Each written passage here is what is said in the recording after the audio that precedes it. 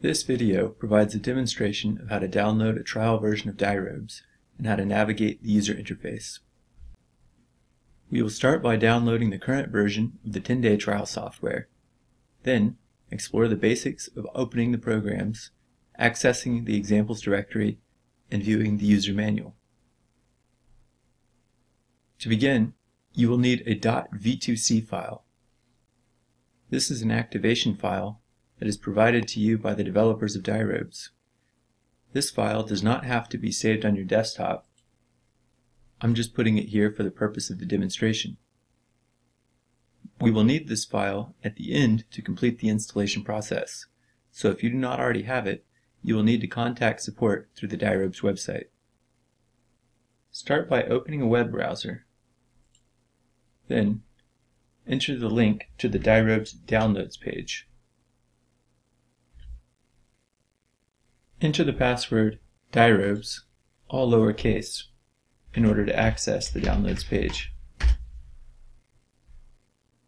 Once you are at the download page, you will see all of the different versions of Dyrobes that are available for downloading. Right now, the most recent version is 2020A. As you are watching this video, there may be a more recent version available.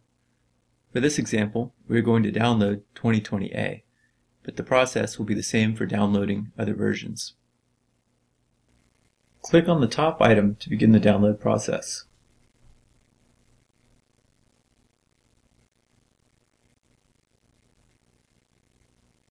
Once the download is complete, click on the executable file .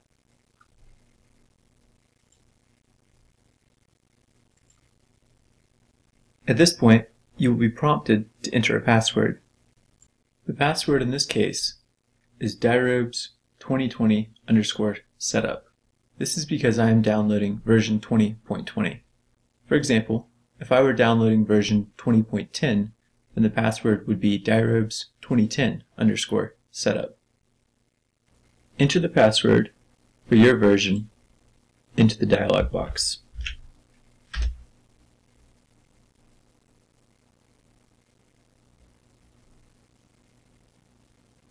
Press Next and follow instructions.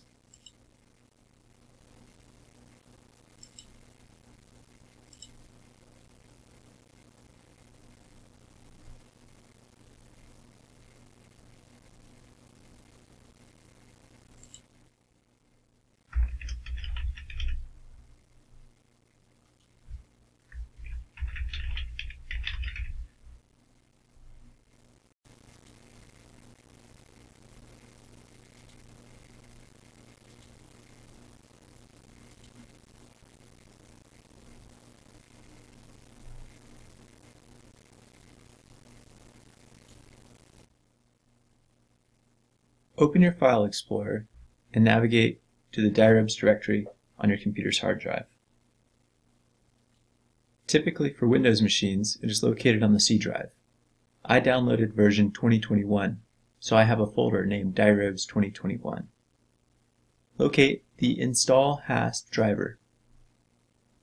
Select it, right-click, and run. Next, find the RUS_COOTG executable file.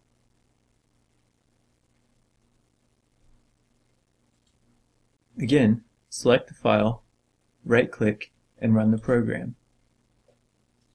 This can also be done by double-clicking. When you see this box pop up, select Apply License File.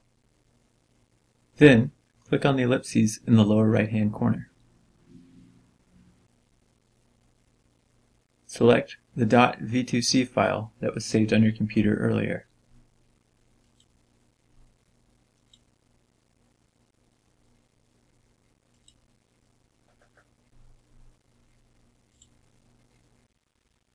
Now that you have downloaded Dyrobes onto your computer, we can open up the program by double-clicking on the icon.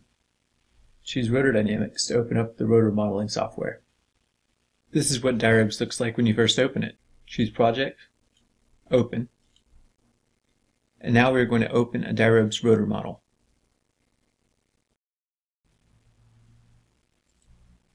This is the Dyrobes directory that was installed on your computer when you downloaded the software. Within the Dyrobes directory, there's the example folder. And within the example folder, you can find lots of different Dyrobes model files. Once you have opened a rotor model, you can look at how the model is constructed by going into the data editor. Here in the data editor, you can see the shaft elements, the material, and everything else that defines the model. You can also open up bperf, which is the bearing program, in the exact same way. Go back to the Dyrobes menu and select bperf. The user interface for bperf is very similar to the rotor program, and in the examples directory you can also find lots of bearing file examples. The last topic of this video is accessing the user manuals. The user manuals can be accessed from the Dyrobes directory. Here you can find these files, which are compiled HTML files, and for each different program you can find the user manual. For example, this is the user manual that describes the unit system in the rotor program. Another method of accessing the user manual is through the website.